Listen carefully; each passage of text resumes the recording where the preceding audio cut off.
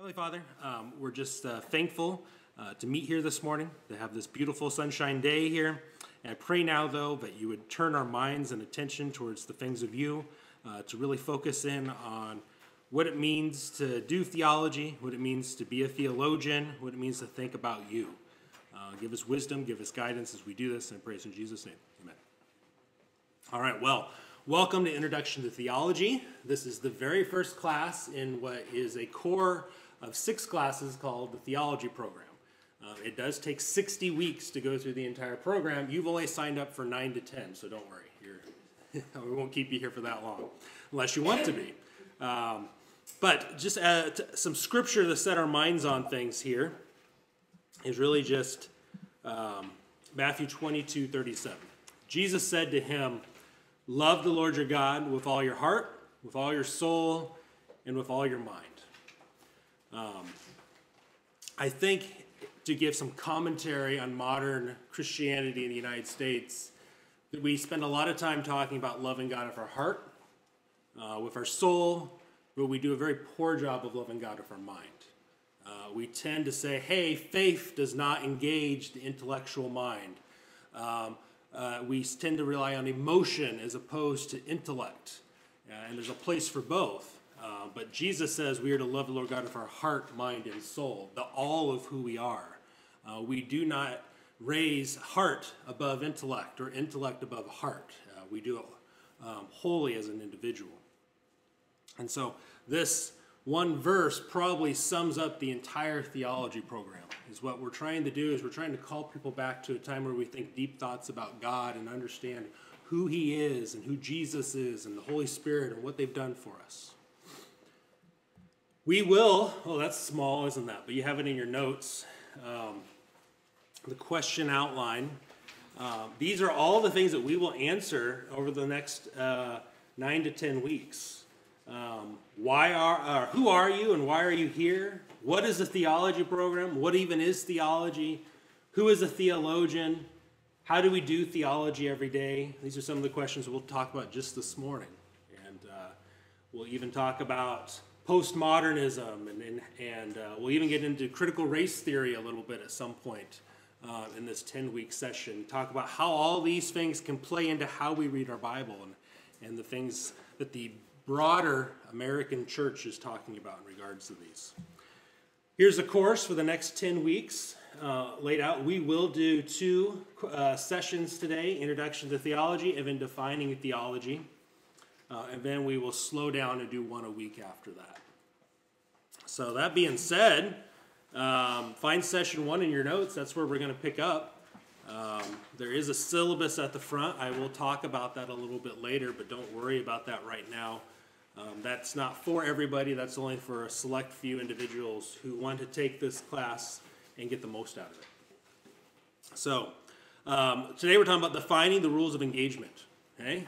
Sometimes we don't realize is that we bring lots of presuppositions, which is things that we just take for granted when we go to read the scriptures. And it'll shape how we think about things, shape how we think about God, and we need to be careful with that, because where did we pick up those presuppositions? We could have picked it up from anywhere, right? And so we want to talk about that a little bit this morning. So, who are you and why are you here? So let's do this real quick. We're just going to go around the room super quick. I mean, I'm at 2 minutes. Just say your name and how long you've been at High Point. That's it. And then we'll just go through. So my name's Chris. I'm a pastor here. I've been here since 2010. Crystal, does that sound right? Yeah. Okay. She's been here as long as I have. That's why I asked. I never thought about the year. I think 2010 is when we met in Pat Nemmer's basement. Yeah. So, Dave? Well, I don't have to introduce myself. You already did. Yeah, exactly. There you go. Dave, I've been here at High Point for just a little over a year. Okay. Married and thinking almost 3. Okay. Yeah, good. Yvonne Raymaker, it's been 8 or maybe 9. 8 or 9 years. Wow. Yeah. Okay. My name's Crystal. I've been here like 10 years. Part of the original core group. My name's Lisa, and probably since February or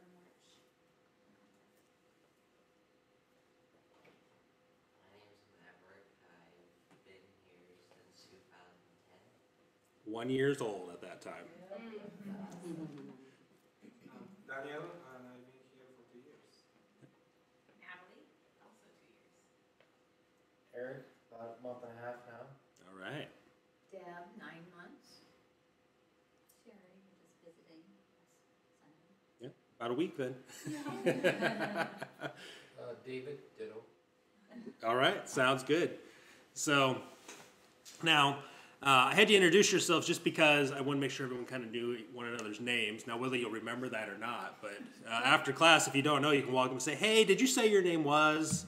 and make that connection. So why are you here and why are you taking this course? I won't have you all answer that. But typically, this is the 4th time I have taught this course, and probably if I include teaching it and taking the course myself, it would be my 6th time through the material. So quite a bit. But typically there are various people that take this course, and we're just going to kind of talk about who those people might be, and you'll probably find yourself relating to one of them. There is the practical Priscilla. This is a person who has never seen the practicality of deep theological study. You're here to see if we can change your mind, okay? And hopefully I will. So hopefully I'll make a good case for it. You've never seen the need for it. Someone told you, "Hey, you should come here. You should check this out," and you're just going through that. And hopefully by the end of this, you'll feel a lot more confident. There's Scared Susan. Big words scare you. Anyone scared by big words? Yeah. So hypostatic union. Huh? Propitiation. Big words scare you. You don't really think that you are smart enough to be here. Everyone's really smart enough to be here. There's no one who, we don't go so deep that you won't be able to figure this out. You're here this time, but you may not be here next time, is kind of your thought process. There's know-it-all Nicks. You already know everything. You're just here to see if I do. So, and to pick up where I leave off. So, I don't know. I look around the room. I don't know if we have any know-it-all Nicks here or not. Maybe Daniel over there. I don't know. No, Daniel and I have really good conversations. So, there's Fundamental Fred. You are the God-ordained guardian of orthodoxy. You're here to sit with arms crossed and protect. And so if I don't say something quite right, you'll jump on it. Well, if I do say something that is completely off base, please do speak up. There's One and Answer Will. You have a lot of questions. You're here to not do theology in community, but you want to write theology down with pen and paper. That's typically the Western mindset where most people are at. Christians in the United States have become consumers rather than contributors to the church. And so we just want to sit down and we want to consume sermons and books and read like we're doing nothing more than just watching the 10 o'clock news or something like that. And so if that's you, though, that's fine. But really, this class is going to push us not so much to learn good theology, but how to do good theology. That's the focus of this. I'll never tell you what to believe. There might be times where I say, hey, these are the different positions. This is what High Point Church believes, and I'll leave it at that. But I will never force you to come to a specific mindset. There's Traditionalist Terry. You want to learn, but your traditions and preconceived notions bind you. You are here to have your traditions confirmed to be true. In this class, you do have to kind of take your traditions that you've grown up with from whatever church or denomination you came from and kind of set them to the side temporarily. We're going to test those things. It doesn't mean they're not true, but we're at least going to examine them in great detail. You will find oftentimes in the course of the theology program, I will explain all the different views, and by the time I'm done, you may be confused on which one I hold, right? I do not throw up straw man arguments just to make one view look better than the other. The goal is to examine them all fairly and come to a conclusion and know what you believe and why you believe it. We will go deep into Roman Catholicism. We'll go deep into Reformed theology, Arminianism, Calvinism. We'll even touch in on Mormonism at times. Although Mormonism is a cult, so that is not a main focus. It's not considered a church. If you have problems with that, take that up with the United States federal government, not myself. They're classified as a cult by the U.S. government. Confrontational Carl. you are not a believer in Christ or the Bible and have no intention of becoming one, you are here to argue. As I look around the room, I'm not sure I have any of those this morning. But I have in my classes before.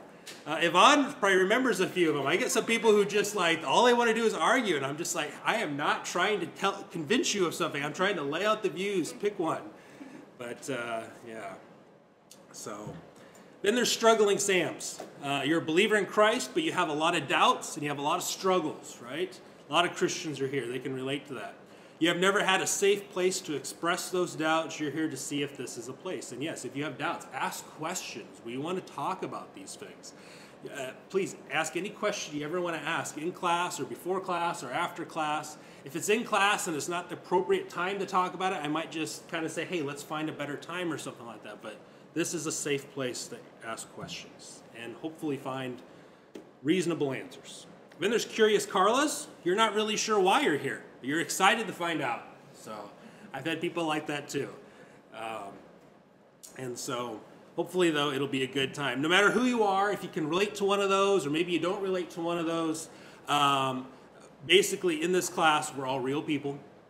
We're all created by a real God. And we have real struggles, real questions, real convictions, real things we want to learn. And I'm really glad you're here. And hopefully you're glad you're here as well. So what is the theology program? What exactly is it? It gets talked about a lot sometimes on Sunday mornings, but I'm not sure anybody ever really says what it is. There's a lot of assumptions out there. So I'm going to define exactly what it is right here for you. So if you're curious exactly what it is, this is what it is. This is the definition of what we're doing. The theology program is an intense theological studies program designed for busy people who will never go to seminary, but who want deep theological training. While there are many great subjects, biblical and spiritual, that Christians can and need to study, our focus is on 6 specific courses of systematic theology. Our desire is to teach people how to think by opening their minds to diverse views, learning from history. We'll spend a lot of time talking about church history from time to time. We'll wrestle with difficult issues and graciously engage in increasingly relativistic and postmodern world. Okay? If you don't know what relativistic and postmodern means, basically it's just saying you can't. Your truth is your truth. Okay, so what David's truth might be is his truth, and nobody can dare question it. And what's my truth is my truth, and nobody dare question it. In a postmodern world, there is no objective truth. Okay, and so we're going to talk about how do we engage that. The historical, conservative, Orthodox Christian view is truth is found in God's Word and found with God and nowhere else. Chris, Yes, sorry, I have a question already. go for it. Shoot. In yours it says 6 specific courses. Our books say 7. Interesting. Like I said, I did the first 6 core courses. I do not, that's someone else's material that I've been trained and certified to teach. I'll talk about that a little bit later this morning. There are other classes, yes. In fact, there's actually more than this, and some of them are mine, and some of them are from other places, so we'll talk about that. Okay, thanks. Yeah. Our mission is renewing minds and changing lives by purposefully guiding people through a study of historic and biblical Christian theology. Did you know that there is a place and time in church history where all Christians thought that when Jesus died on the cross, he was paying a ransom to Satan and buying our souls back? Now, you're probably looking at me like, that sounds weird, but there's hundreds of years that Christians thought that. It's important to know what church history teaches and then what the Bible teaches and compare the two, right? And so there'll be all sorts of things that I'll share and you'll be like, how did Christians ever think that? And then, you know what? 20 years from now, you'll go back, how did I ever think that? We're constantly comparing what we believe to what Scripture truly teaches. Our goal is not so much to teach good theology, as I said earlier, as important as that is, but to teach people to think, right? That's the goal. I have been to Bible college. I've been to seminary, okay? I got degrees in both. And when you go to Bible college, they teach you good theology. They don't teach you how to think. Okay? They just say, this is our denomination, this is our beliefs, this is our tradition, this is what you're going to think. When you get to seminary, they teach you how to think. They're like, here's the different views. And they'll say, hey, this is a doctrinal statement to sign to get that piece of paper at the end, but you know, these are the different views, and they really teach you how to think, type thing. And that's our goal. So I sometimes say the theology program is like, it's like seminary for lay people.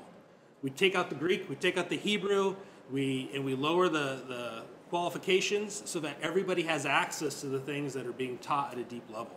Because Sunday mornings in a 20 to 40 minute sermon is not the place to do super deep theology most of the time. You just don't have the time to develop things the way you would like. All right, so what makes the theology program different? Well, intensity in studies, if you so choose. We'll talk about them in a little bit. It's irenic theology. We're going to talk about that. Intentional program design, comprehensive coverage, doing theology and community. That's where we're going to address all 5 of these right now. Okay, so here's the idea. The church must have an avenue of intense, interactive Christian education through a program which gives people an opportunity to learn at a level that other venues cannot provide. Okay? This is not Sunday school.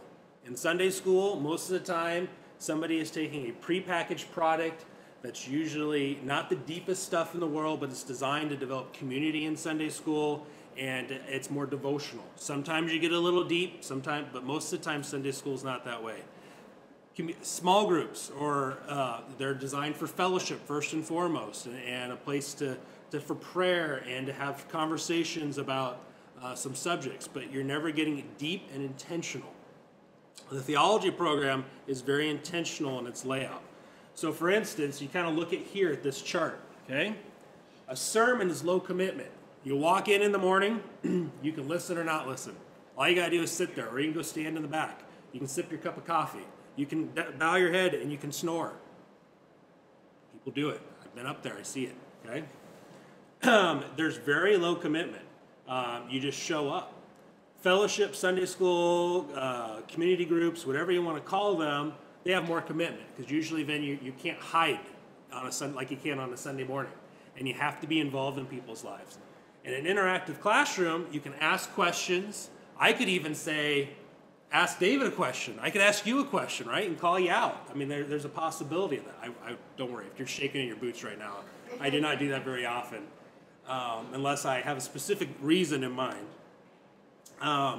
So there's high commitment. And some of that high commitment comes from the fact that if you so choose, you can actually take this to get a certificate of completion. Ray Burns, who's a member here at High Point, who actually is going to be helping me teach the Sunday evening class, he actually got college credit for taking the theology program, completing all the assignments and showing them to them, and that was at Grandview University. It basically gave him 4 credit hours for his religion class that he was supposed to take, so it helped him graduate. So colleges will sometimes honor it if you do all the work, get the certificate, and you can show them what you did. You don't have to do that, though. You are welcome to treat this more like a Sunday school class and just show up and participate in class, and that's all you got to do. It's your choice. If you want the certificate, if you're interested, I will get you the syllabus, which may or may not be in your notes. I think I actually pulled it out just so there wasn't confusion.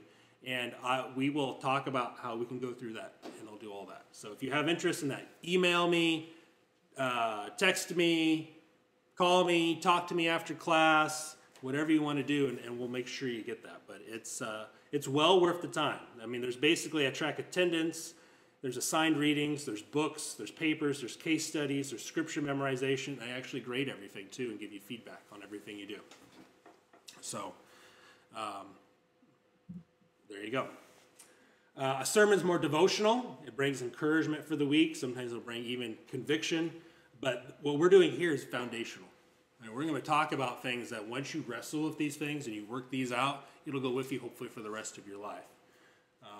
We have several individuals in the church who would testify. If I asked them to come up here and say, hey, how did the theology program change your lives? They would absolutely say, it changed my lives. And we could do a whole class on some of those people. Sermon is designed for short-term life change. In interactive classrooms, long-term life change.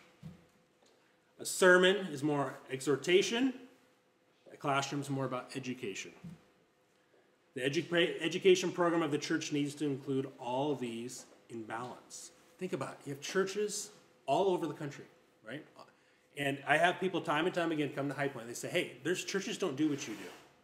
I'm like, well, yeah, because most of the time, most churches don't find value in it. They have anybody who expresses any kind of interest in anything deeper than a sermon or Sunday school, and they ship them off to Bible college and seminary. I'm like, oh, wow, so you just threw $50,000 of debt around their neck. You really could go through this class and be prepared potentially if you actually took it for the certificate and you got continued on discipleship, you could actually probably go out and pastor a church after taking all this if you chose to make it that intense. Also, just back to that just for a moment. Okay? You may not realize this, but did you know there's an assault on good Bible colleges and seminaries across our country? We are just one Supreme Court decision away from most of the good ones having to close their doors. All it's going to take is, you have to allow LGBTQ people on your staff or in to go to your school and certify them. Well, what's a good Bible college going to do with that? They're probably going to close their doors because they're going to say, we're going to look at God's word, and they're going to say, no, we're not going to compromise just for the sake of that. And so who's really responsible for the education of the next generation of Christians? It's not Bible colleges, it's not seminaries. It's the church. It always has been and always will be. But for somehow we got this all out of balance for the last couple hundred years. And God may bring it around full circle where it falls on the church again. And I pray and I hope we're ready. I'm ready. Are you ready? Here's my challenge to you. All right. We talked about doing theology in irenic fashion. Irenic theology is done peaceably, accurately representing all views, even when you oppose them. The key is peace, okay? That's our goal in this class. I'm not looking to have arguments and fights, between different views. I want to give a fair shake to all of them and work through them together.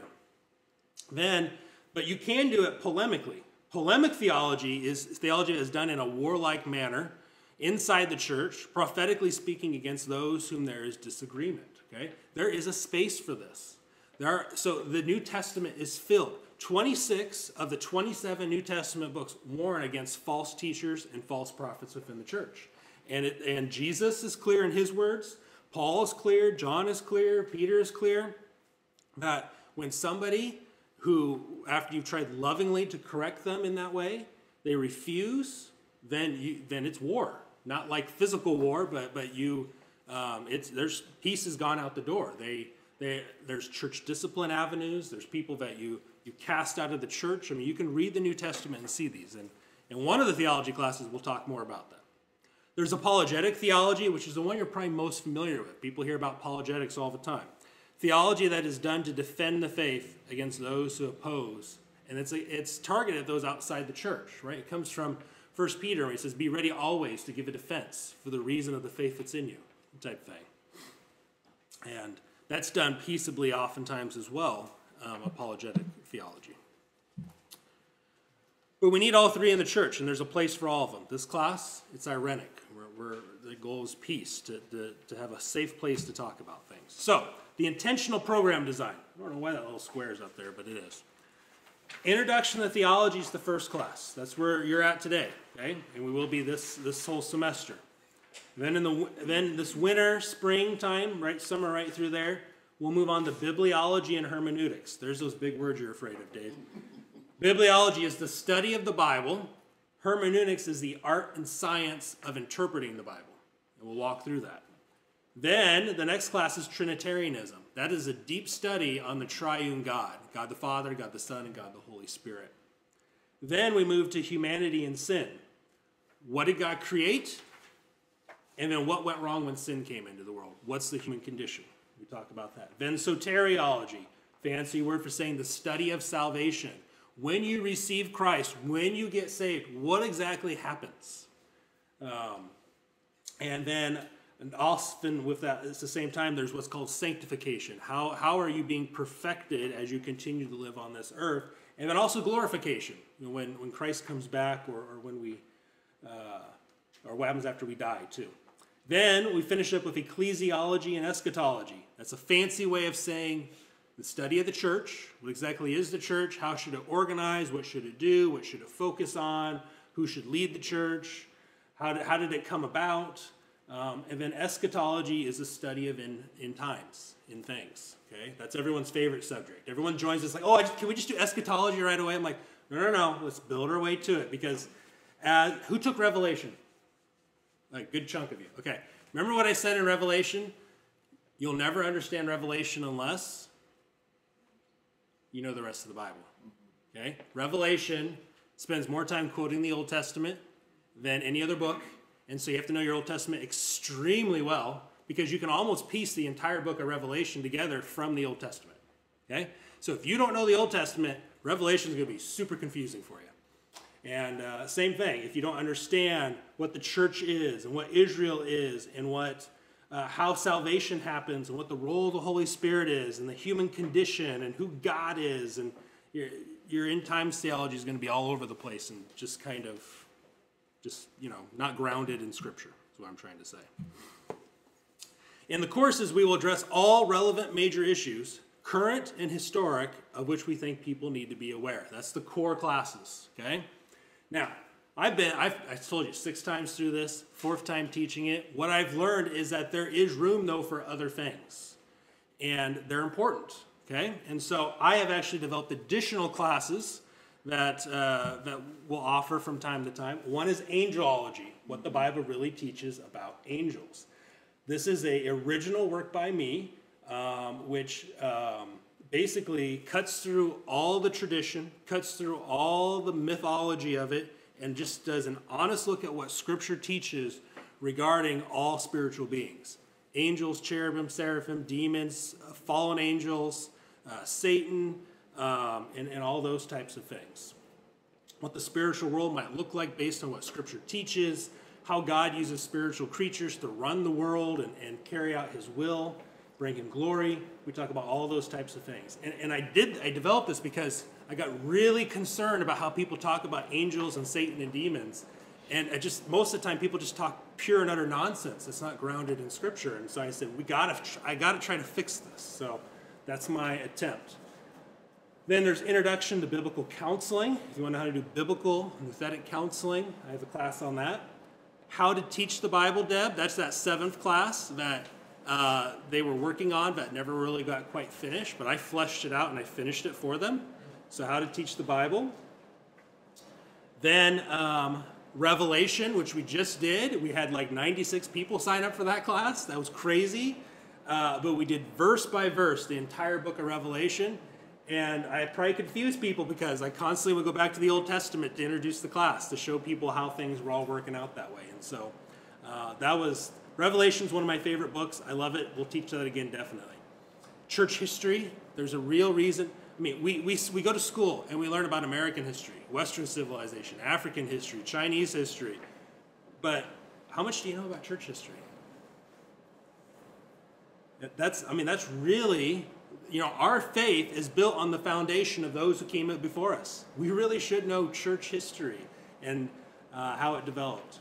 And then hermeneutics, more precise, maybe advanced hermeneutics. How do you really go in deep and study the Bible? So that's what I'm working on. So those church history and hermeneutics are works in progress, coming soon to a classroom near you.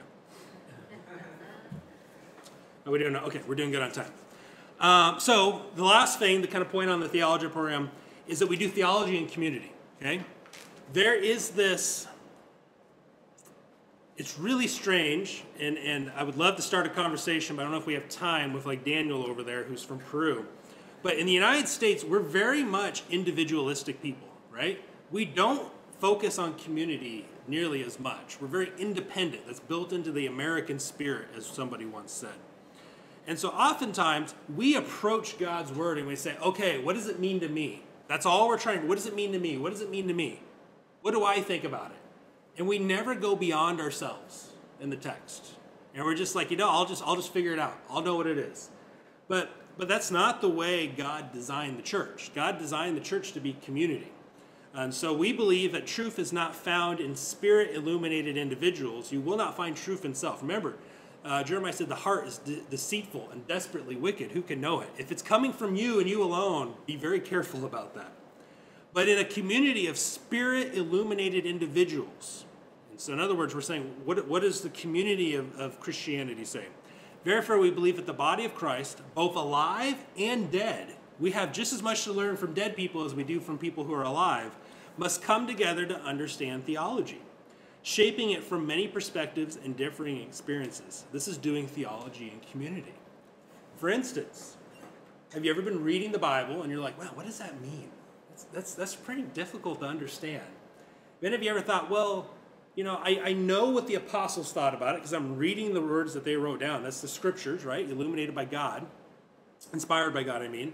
But then well, what did their disciples take? So you open up the church fathers. What did the church fathers have to say about that subject? They're the ones who learned directly from John and Peter and Paul, right? And they wrote extensively about these things. What did they believe? Well, what did they believe in 1200 AD in the church? What did they believe in the 1500s when the Reformation was happening? What did they believe in the 1900s or 20th century? We look at things like that, and it's important because we see how things develop over time. And sometimes in church history, someone makes a decision in one way or one direction that dramatically alters people's understanding of it for a very long time. And it may be good and it may be bad. And what our goal is to test the things that against Scripture and to see how other people understood it so we can come up to the best informed way we can.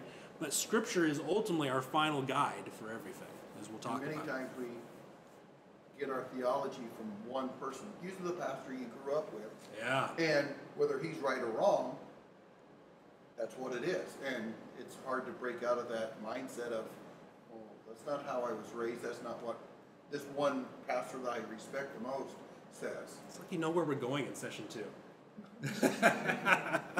That's good insight, Dave. Thank you. So, that being said, I'm not going to spend time on this. That's in your book, and you can look at that later if you want. But this is the end of session 1. Any questions before we take our break? We're doing good on time. I would say, Chris, you were wondering about how Peruvians do theology. I would say it's very similar to what you see here.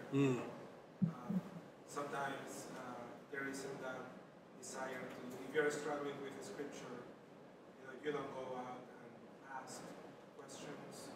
It's always, like if there is a Bible study on Wednesdays, you go there, you hear the message, and that's it. Yeah. So it's pretty similar to, maybe that's just a Western culture thing. Well, and America is exporting our American Christianity all over the globe for mostly bad. It hasn't been good. I think there is, let's say, like a wave of new churches in Peru that are emerging that are focusing more on the community aspect of church, which is good. Yeah, you may not realize, do you know the state of Christianity in the United States is so terrible that other countries are sending missionaries to us now? Things are dire here. We sometimes don't think about it that way, but it's bad. It's really, really bad. There is a lot of bad theology and a lot of really bad churches. And other countries, Christian communities, look at us and say, they don't know the gospel in America. We're going to go and send people there to preach the gospel to them. That's how bad things are here. That's why, High Point Church is part of the Engaged Network, and we plant churches, because we realize if somebody doesn't start planting churches, and there's lots of other little networks throughout the country that are doing that, Christianity is done for here. I mean, we're going to be like Europe, where you have 0.01% of the population who's Christian. So, all right. So, what does it mean to do theology? Because I had the quotes up there. I figured I'd add those in. Anyone ever seen this book? This is a real book. Oh, no. Anyone ever seen this book? It's a real book. No. So at one point in time, you could go into Barnes & Noble and find this in the religion section, right next to the Bible for Dummies. So they had the Dummies version and the Idiots guides back in the day. And that's the 3rd edition, so it must have been pretty popular. Oh, the Idiots books and the Dummies books were incredibly popular. Oh, yeah. So, sometimes when we hear people use big words, we can feel that way. This is really annoying, by the way. So, we can feel that way a little bit, right? You ever been, so maybe it wasn't a theology, but sometimes when I get around people who know like basketball really well and they start talking, I get really confused what they're saying because I don't know some of the terms because I'm not a basketball guy. Ladies, can you relate?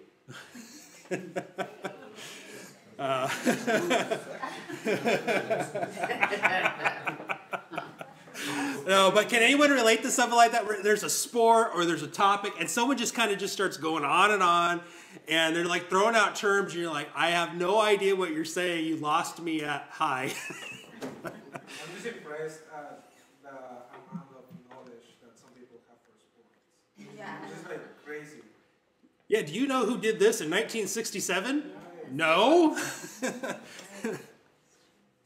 a certain play that they did, back in. I have that problem when two brothers get to talking about diesel trucks and mechanics. I'm a truck driver, but I don't know the mechanical part of the engines. It's like, yeah, I just nod my head.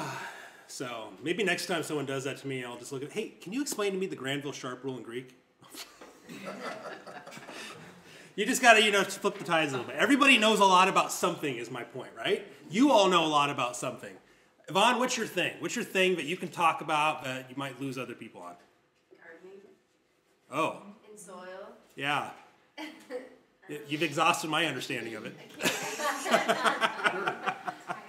Yeah, I can gut anything and put it back together and contractors. See, there you go. See? Everybody has their thing that they can go on and on about, and they've learned these terms for whatever reason over time that you just take for granted. You know it, and then when you throw the term out there and someone else doesn't understand, you're like, well, why don't you get it? Right? Because it's your world. You know about those things. So as you look up here and you see some of these words, there's probably words you don't know. Maybe you've heard them before, right? But in every class that I have, there's these words, okay? And we use these words because they mean something. So for those who like to do deep theology, they're words that they take for granted. So cessationism, relativism, rationalism, truth, modernism, prophecy, Protestant theology, continuationism. You probably even think you know the definitions of some of these words, but you may not really. Because sometimes when we follow people in conversations, you ever be like, oh yeah, I know what that is. Yeah, you just kind of follow along like you understand. And I sometimes feel like we do that when it comes to the Bible and theology. And so we will touch on all these words over the next 9 weeks. You'll be more familiar with them, if nothing else, right? Back on track. What is theology? That's where we were. So take a moment, write down a 1 or 2 sentence definition of theology. Just take a stab at it, or just, and then feel free to shout it out when you got one. There's no right or wrong answers at the moment. As you're thinking about that, it might be helpful to think, does an atheist have a theology? Someone chuckled. It is kind of funny to think about, but that does play into how you might define theology. See, we might, because we're churchgoers, Christians, we might narrow our definition of theology in such a way that it only fits a very narrow amount of people. But maybe theology is broader than that. Well, for the atheists, it's interesting because although they don't acknowledge it, they actually seem to understand or know some concept of theology. Yeah. To be able to deny it, right? Yep. Yeah, you can't deny something if you don't know something about it. Right. Someone once pointed out, atheists spend a whole lot of time talking about God. So would an atheist fall under the classification of a theologian? Perhaps, yeah. I'm not sure they would like that terminology. Right. Before I was a Christian, I was an atheist. So I would have classified myself there and held to that belief. All right, so who wants to throw out their definition? What do you got? What'd you come up with? One's belief system about God. Okay, one's belief system about God. I like it. It's good. Anyone else add or detract from that? I just put down it as your belief in God, because your theology is your theology. Okay. And you can't dare question your theology, That's right? what That's a I'm very saying. postmodern view. David, I like Thank it. you. Yeah. You're living in a postmodern world. But I had a very finite definition of You were theology. narrowing it down, yep. Yes, And but Natalie was theology- broadening. But a theology in general is the study and of your belief in God or create, well, I guess. Yeah. Well, here, let's see how some people, maybe more learned than us, would define it. Millard Erickson, he's a professor of theology, wrote some systematic theology books. He defines it as the study or science of God. That's how he defines it. Augustine, 4th, 5th century Christian, he said it's the rational discussion respecting the deity. Yeah, that's a mouthful. Like, what does that even mean? A.H. Strong said the science of God and of the relations between God and the universe. Okay? And we would be part of the universe, so that would encompass that as well. Charles Ryrie, he said thinking about God and expressing those thoughts in some way. Right? So he's kind of saying, hey, it's not just thinking deep thoughts, it's not just studying, but it's how you express it too. So he's putting on what you do with it once you kind of figure that out. Webster's dictionary just defines it this way: the science of God or of religion, the science which treats the existence, character, and attributes of God, his laws and government, the doctrines we are to believe, and the duties we are to practice, even divinity, a more commonly understood, the knowledge derivable from scriptures, the systematic exhibition of revealed truth, the science of Christian faith and life. You ever get the feeling that Webster's dictionary was just trying to take as many definitions as possible and thrust them together?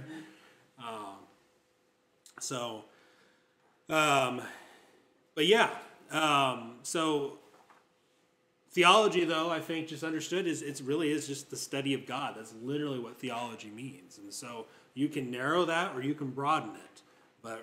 But maybe to figure out what theology is, we should ask, who is a theologian, right? Who is a theologian? We sometimes think of theologians as the people who are professors. Maybe a pastor's a theologian or something like that. But would anybody in here call themselves a theologian? Would you update your Facebook page and say professional theologian or something like that? Maybe not professional, but theologian. Theologian at large. Maybe after this class. Maybe after this class? I think we all are. Theologian in training. Yeah. Well, you know, what if I said everyone's a theologian? Is it basically just a person who asks questions, wants to know, and But doesn't everybody, though, in some way? So think about the big questions of life. Why is there something rather than nothing? Why are we here? What's our purpose? When we're asking questions like that, we are making some kind of informed or uninformed decision about who God is, right? Even if you do not factor God into that, your theology then is there is no God. But the idea of God is so prevalent in all of humanity that you either have to, at the very base, say yes or no, or I don't know, right? And so as soon as you do that, you have actually made a theological decision about who God is, and you are now a theologian. You may be a bad theologian because you're very uninformed at that point, but you are a theologian because you've made some kind of assumption or decision about God. so a theologian then is a person who inquires about God then? Yeah. Basically? Or refutes God, Okay. even. That's why I'd say even an atheist is a theologian, although they would not like that terminology. But yeah, they're a bad one. Yeah. So, yeah. What is, I feel like I should know this, but what is the root word, like theo or theos or what is that? Theos is God, ology is study of. So it literally just means study of God. So you might, if you want to more narrow it down, you might just say, hey, it's somebody who's actually devoting themselves to the study of God. Well then, how many of you have read your Bibles in the last week or month? Or we'll in the last 10 years, just in case, don't want to put anyone on the spot here. You studied God, right? Essentially. So everyone has a theology, though, is kind of the idea. There's no one who doesn't, whether, as we've talked about. So, who is a theologian? Anyone who has asked the ultimate questions about life. Why am I here? What is life? What happens after death? What is the difference between right and wrong? Why is there something instead of nothing? Okay. If you really ever struggle with any of those questions, you're doing theology in some level. The question is not who is a theologian, but what kind of a theologian am I going to be? Are you going to be a good theologian or a bad theologian? This is a more accurate question because, as one writer put it, not all theologians are equal. Okay? It kind of be like, a sportscast individual, right? People get very opinionated about good ones and bad ones for whatever reason. I don't watch enough sports really to understand the difference, but I know they get really upset about them because there's some who really know their stuff. There's some who are overly opinionated. There's some who don't know their stuff. There's some who are there only because of some other reason, and so people get confused. But it's the same thing. We're all theologians in different areas of life. We're either good theologians, bad theologians, growing theologians, but we're somewhere on some kind of scale in our theology and how we do theology. R.C. Sproul put it this way. We live in what may be the most anti-intellectual period in the history of Western civilization. We must have passion, yes, indeed, hearts on fire for the things of God. But that passion must resist with intensity the anti-intellectual spirit of the world. As a pastor, I cannot tell you how many times I've heard people say, in the face of clearly seeing what Scripture shows and teaches, not even a difficult passage, it's just plain as day, say, but yeah, I feel, though, that God wants me to do this. Right? We elevate emotion, we elevate feelings over anything else at times. And that's what R.C. Sproul is getting at here, anti-intellectualism. Okay? We can have great passion, but be completely wrong. And even against God in a way. And so we want to be careful. Can someone stop practicing theology or doing theology? And I'm referring to a Christian that, has apathy towards, God and Christian life and obeying, basically. So, can they still be a theologian, or? I'm trying to think, I became a Christian, I'm saved, I started going to church, I learned, and then almost like I reach a peak in my development, and then I just become apathetic towards God and the church, and I just become a churchgoer, and I stopped doing theology because of it. Well, there's different ways to answer that question. I'm going to propose it with just a thought or an idea. It could be the possibility that in that circumstance, one is living out their theology. And what I mean by that, they've kind of come to a point where they realize, I don't see the benefit right now for doing these things. And so that could produce apathy in a way. I'm not saying that is, but I'm saying that's one strong possibility. Sometimes it's so too, it's sometimes we know what God wants us to do, or what the scriptures are telling us to do, but because we don't like it, we don't want to be confronted by it, and so we stop doing those things too. So there's lots of reasons why. Yeah. I don't know what it is for you, so I'm not trying to project on you. But, but typically, one lives out their theology. I mean, if you truly believe something, if you've truly accepted it as true, and you're trusting in it, you'll more than likely live that out at that time. That's why, like in James chapter 1, right, where it talks about trials coming in, and it shows what kind of a Christian you are. Well, trials oftentimes produce, do we really believe what we say we believe or not? So something to think about. So we're going to classify people into 6 different types of theologians, okay? Tabloid theology, folk theology, lay theology, ministerial theology, professional theology, and academic theology. And then we're going to kind of put them on a scale and kind of show where I believe Christians probably should fall in on this type thing, okay? Now, I will tell you that what we're about to talk about sometimes is some of the most profound things that people take away from this particular first 10 classes, Introduction to Theology.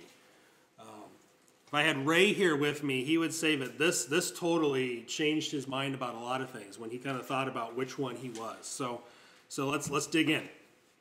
The first one is a tabloid theologian. A tabloid theologian is one who constructs his or her theology based upon, and oftentimes naive, in other words, it's untested, unverified information, hearsay, that has no basis in fact, and very little, if any, evidence to be believed. Many times, people are tabloid theologians because of the theology's appearance of originality. As well, it can be cutting edge in many people's minds. So, ooh, it's the new shiny sometimes. Ooh, I like that. Or, ooh, it just sounds too good to be true. They like the sensational aspect of it. So let's look at some examples of some tabloid theology. So they can be stories like the hitchhiking angel. So back in the 90s, there was this story that was going around about somebody who was driving out in kind of an area that was kind of remote, and they pick up somebody who's a hitchhiker against their better judgment, and they give this person a ride, and they drive down like 100 miles, and then the guy says, hey, let me out here, okay? And so pulls over, and he's like, well, there's nothing here. Why do you want to be let out here? He's like, oh, this is my stop. This is good. So he lets him out, and the guy gets out, and the car drives off, and then he stops and looks behind because he's really concerned about the person because there's really nothing around there, and he sees the person, explode in light and fly off. Say, oh, I saw an angel. I was taking an angel down the road. Or you get stories like the growing fire hose. That's another one that was pretty popular not too long ago, where there was a house that was on fire, and the fire truck pulled up, and the fire hydrant was too far away. They didn't have enough hose, and suddenly as they hook it up, the hose just starts growing. They miraculously just have enough room to get far enough so they put the fire out. Or, here's the one you're probably more familiar with. I died on the operating table. I left my body. I saw my body. I saw everything going around, and I went to heaven, and I saw Jesus, and I saw my aunt, and I saw my dog, and whatever the case is. And then Jesus said, it's not your time, and I went back into my body, type thing. Okay? Ever read a book or seen a movie about that? Isn't that 90 seconds in heaven or 90 minutes in heaven or whatever that movie was?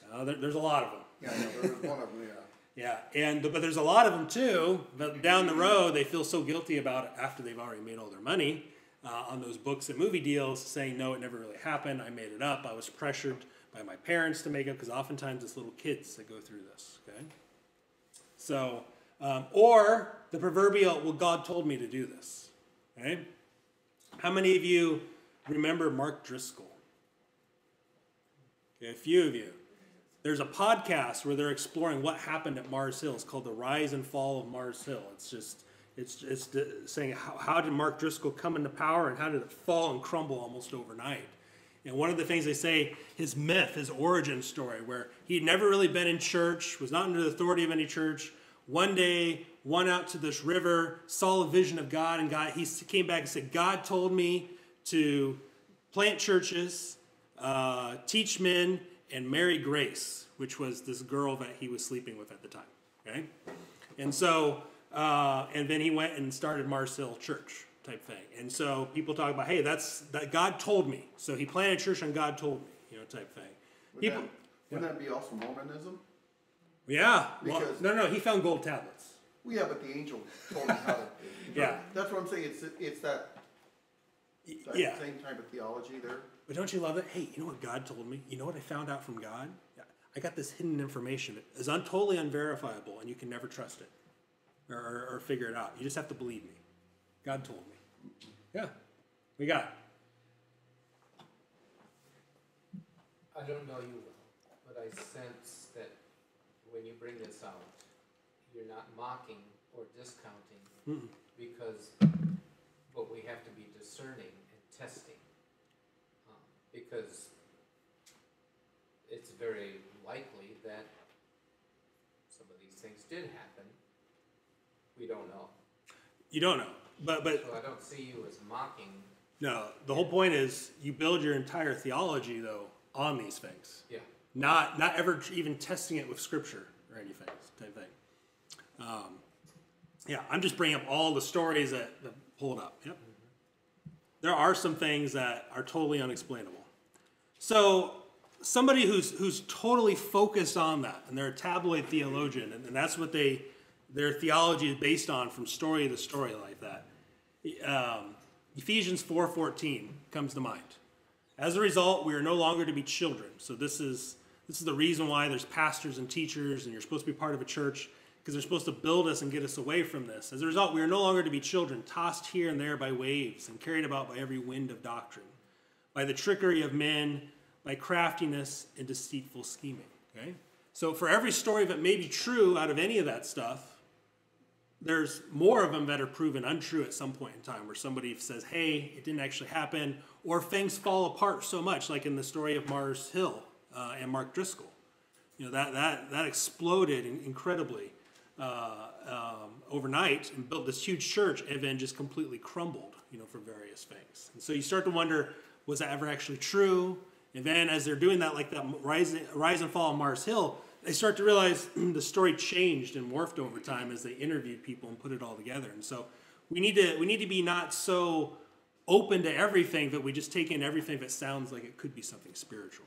But many times we just don't know any better. And so we just assume everything is true. It's tabloid theology. Here's another one for you. Folk theology. This is what Dave was talking about earlier.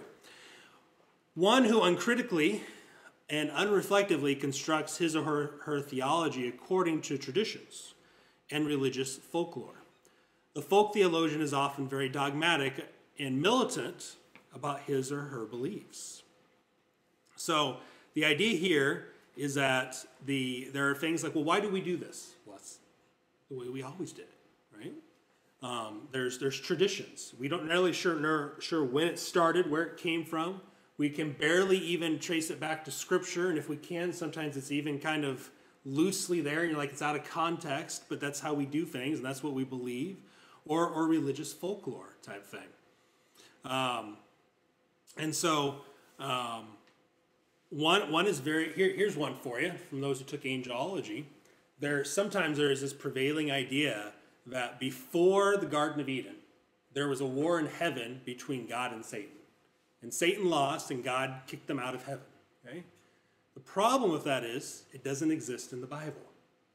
But most Christians believe that. Do you know where it came from?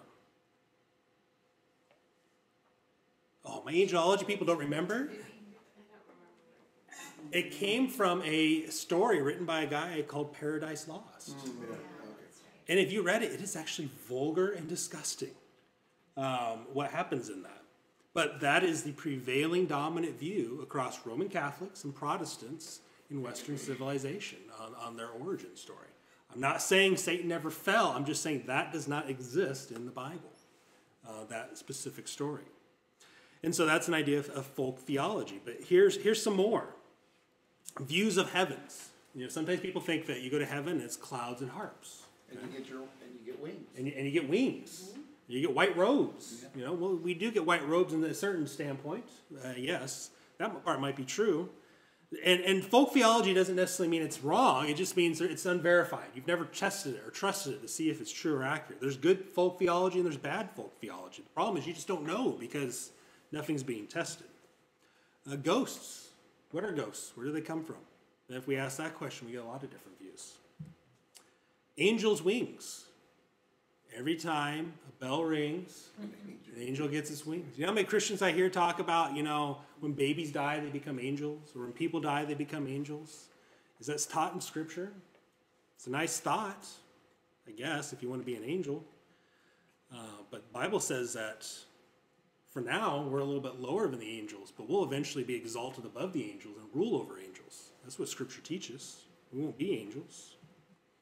And the only angels that have wings, and angel is the word loosely, you'll never see angel and wing in the same area. The only supernatural being in the Bible that has wings are seraphim and cherubim, and the Bible never calls them angels. Good works, salvation. Our works save us. All people are good at heart. Crosses ward off evil. When you ask that question, you ever anyone say that? Earlier, you're talking about the cross. No, but there was another one I was going to share real quick, too, because I have a whole list of these responses. But the one that just really irritated me the most, was I asked why you wear the cross, and she said, "Oh, it's just nice jewelry." Ah, yeah, I've heard that one. I had to walk away from that one. What about Peter's gate? When you die, don't you go to Peter's gate? And Peter lets you in or not? Is that in Scripture? Well, the devil has a pitchfork, obviously, right? And a pointy tail and horns. And he's red. And he's red, yeah. Yeah, obviously. Where does that come from? Oh, boy. God helps those who help themselves. Ever heard that terminology before? Is that in the Bible? Evidences of demon possession. Sometimes people make evidence of demon possession. It's like, well, that doesn't really line up the way Scripture shows demon possession. And, so we sometimes, does that verify with what Scripture teaches? People who commit suicide automatically go to hell. That's a popular one you hear a lot. When you die, there will be a screen in heaven which shows to the world all the bad things you have done. There obviously cannot be a screen in heaven because screens were not exist until the 20th century, and God is older than that. So what about the people before that? What did they get to view it on? Sorry. A tablet. There's a reason why the Apple symbol has a bite taken out of it. Apple's existed since then. So in heaven, they have had iPhones for a very long time. Name it, claim it, health and wealth gospel type things. Okay. So, I mean, and there can be good things that folk theology is. Sometimes, you need to ask Jesus into your heart. You need to, sometimes you need to walk forward to get saved on a Sunday morning at invitational type thing. Sometimes there's not necessarily anything bad with things, but are they actually in Scripture? Have we tested? Have we verified things? So there's that one. Then we have, let's talk about this for a moment. Oftentimes, those who are totally focused on folk theology, they've learned through tradition, they've learned just kind of whatever church they've grown up in, it can be hard for those individuals sometimes to learn to do good theology. Why do you think that is? Well, part of it questions your core belief, because that's how I was raised, that's what I believe, and if you question that, it questions my core belief of am I saved or everything about God. Okay, yeah. Okay. Because they're deep-rooted, held convictions we have, right? So, someone once told me a long time ago, and this isn't necessarily biblical, it's just, when you're having a discussion of someone, or to use the word argument, as soon as one person loses their temperament and takes it to an emotional level, that person's already lost the argument. Because oftentimes you go there because you really don't have anything to stand on, right? The most annoying person in the world is the person who knows exactly what they believe and why they believe it, because you can't shake them because they're saying, hey, no, I know this to be true. This is a verifiable fact. But sometimes when you just take things as, oh, I believe that, but I really don't know why, you will fight tooth and nail to hold on to that no matter what, right? So it can be difficult. A folk theologian, I kind of think of this verse, Hebrews 5:12 through 14. For though by this time you ought to be teachers, you have need again for someone to teach you the elementary principles of the oracles of God. And you have come to need milk and not solid food. For everyone who partakes only of milk is not accustomed to the word of righteousness, for he is an infant. But solid food is for the mature, who because of practice have their senses trained to discern good and evil. Someone who is steeped in folk theology, there's zero discernment going on. They've taken things in, it's built their worldview, and they're not budging and moving, even if Scripture clearly shows something different or something along those lines. All right, we got to make up some time here. Lay theologian, a lay person who takes responsibility for his or her theological understanding, unlike the folk and tabloid theologian is. So someone who's doing lay theology, they're more reflective on theological ideas. They'll seek to distinguish between essential and non-essential doctrines. Sometimes people who are folk in theology, everything's essential or everything's not essential. It's one or the other. But there's essential and there's non-essential things. More critical of unfounded traditions and folk theology. They'll start to question some of those things and ask good questions. They're willing to use some study tools. They'll open up their study Bible. They'll get a commentary, something along those lines to kind of help them dig deeper. They're still growing in spiritual maturity and or their understanding of the essentials. But they're growing. They're moving in the right direction. They're asking questions. What does a lay theologian look like? Well, it's someone who asks questions instead of accepting everything that may sound spiritual. They use tools like study Bibles and commentaries, or even a Strong's Concordance. They'll read to understand the context of the Bible passage, not just find a text to support a preconceived idea. Oftentimes, those who are still steeped in folk theology will go and they'll say, I got to find a verse to support this, regardless of the context of the passage. I'm going to tell you, I know the Bible well enough that I can proof text anything you want me to. You just name it, I'll proof text it for you. You can. That is not rightly handling the Word of God, though. Okay? There is a context to every script verse in the Bible, and every passage, and every book. You have to understand that to rightly understand how the Word of God is laid out. And so, someone who is moving to a lay theologian aspect, they're starting to understand that and move in that direction. Acts 17:11. Now these are the more noble-minded than those in Thessalonica, for they received the word of great eagerness, examining the scriptures daily to see whether these things are so. They're doing what the Bereans did in Acts. They're starting to examine things and see, hey, not just going to take Paul's word for what it is. We're going to say, is it really true?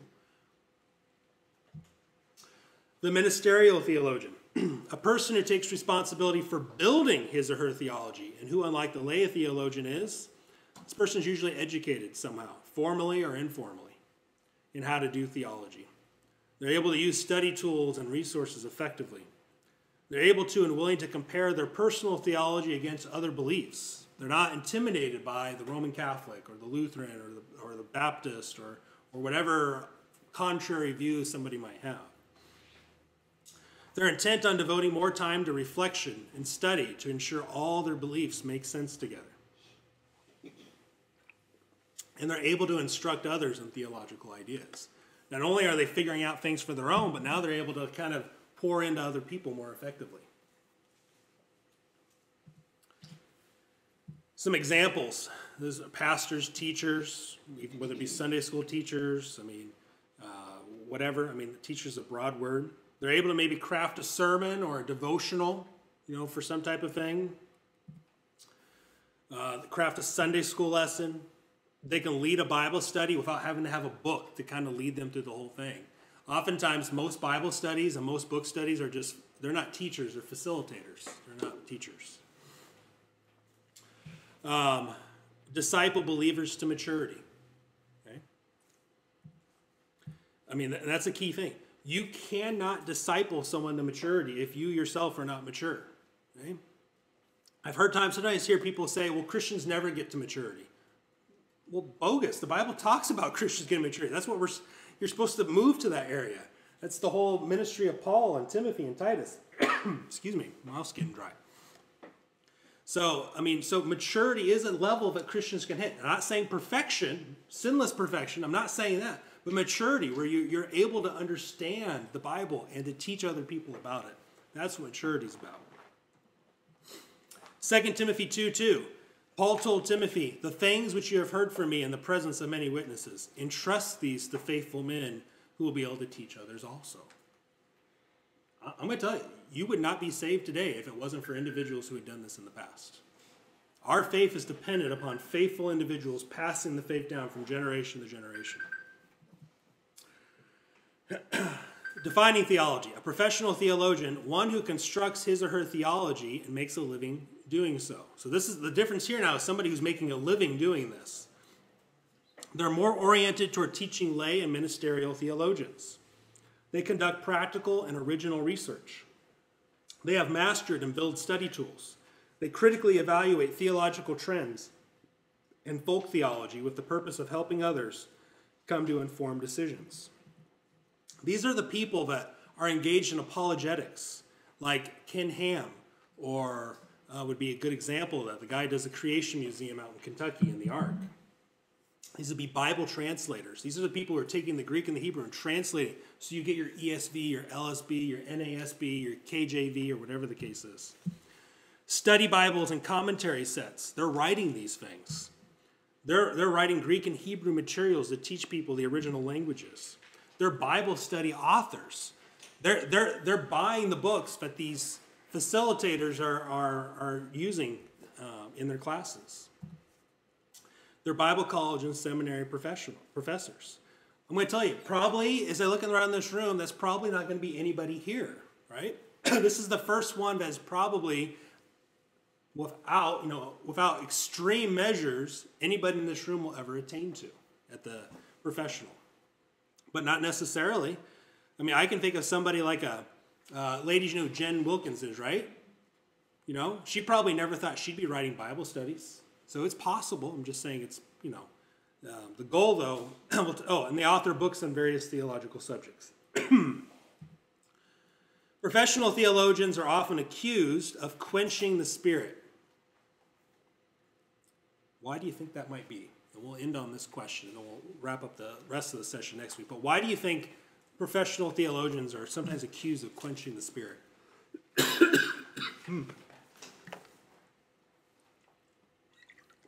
Well, sometimes they make it so academic that they stop your wanting to learn. In other words, Understand. yeah, because like you say, they talk over your head because they use the big word, and it's like, I can't learn, so I'm not even gonna try. Okay. Any other thoughts? I think it might be the difference between mind and emotion in their minds is, they may not be the kind that can express emotion. And so quenching the whole topic of the Holy Spirit is a kind of an unreachable thing for some people who are just so overeducated there. Sure. I'm thinking like because they prepare material or study and maybe compare their study against folk theology, you're kind of like suppressing that freedom where other people would say like, yeah, the Holy Spirit is guiding me towards this, or I believe this without any proof of anything. But there's like this huge freedom that these professional theologians have more like, well, this is what the Bible says, this is the evidence, we live in this environment. That's what the Bible teaches. So, I think Daniel might be onto something. Typically, people at this level are the people who are writing books against current theological trends, and people are intimidated by people who are educated, who can be critical of opposing views and ideas, right? And so now, the Davids, as we'll call you two, who gave the other answers, you're not wrong, but I would not put that a professional theologian. There is actually another one, the academic theologian, who is the ivory tower theologian, sometimes we call it. They're the individuals who never come down to a level that anybody else can relate to. And so there's a case for both. Most of the guys I know, and I have lots of friends who would be professional theologians, are very down to earth because their goal is to teach other pastors, or to teach other professors and stuff. And so they have to use some big words, yes, but they can define them and explain them in simple terms because they're teaching people what those things are. It's when you go beyond that to a whole other level where you're so academic that you cannot actually relate or talk to people who are not at your level. That's the problem, and that's the difference between the two. So, we'll talk more about the academic theologian next week. I'll close this in a word of prayer, and let's get to 10 o'clock service. Heavenly Father, thank you for the time we had. Thank you for helping us overcome those technical issues this morning. I pray that these would be good things for us to think about as we wrestle with these things in our minds, what type of a theologian we are, whether we want to do good theology, bad theology. I pray for everybody here that, if nothing else, we'll at least have a better understanding of where we're at as an individual. I pray this in Jesus' name. Amen.